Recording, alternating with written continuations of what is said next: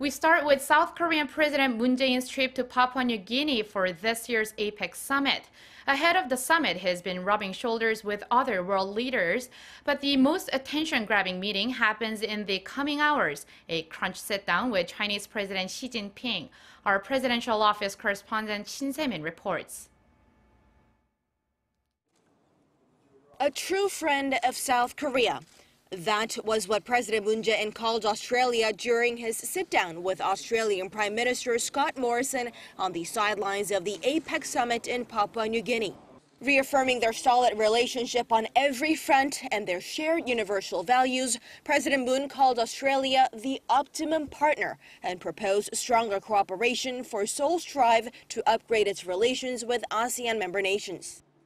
오늘 회담에서 양국 관계 정기 방어뿐만 아니라 한반도 정세와 그리고 지역 문제에 관해서 국제 무대에서 협력할 수 있는 그런 방안에 대해서 협의하는 유익한 시간이 되겠습니다. But today I look forward to discussing the issues you've raised and how we can continue to further our trade relationship under our free trade agreement, which has proved to be very successful, very well received in Australia, and is already, I think, demonstrating the benefits in both countries to the mutual prosperity and support of our economies.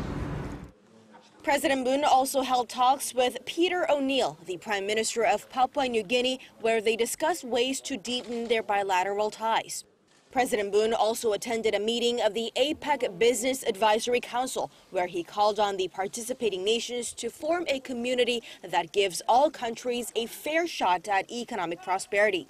Still on the South Korean leader's schedule, a crunch summit with one of the key players in diplomatic efforts with North Korea. The South Korea-China bilateral meeting is scheduled for Saturday evening local time, and Presidents Moon and Xi Jinping are expected to discuss the possibility of lifting sanctions on North Korea and ways to revitalize what seems to be stalled talks between Pyongyang and Washington.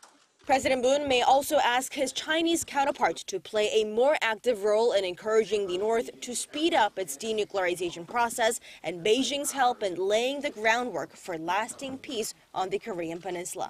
Shin Se-min, Arirang News.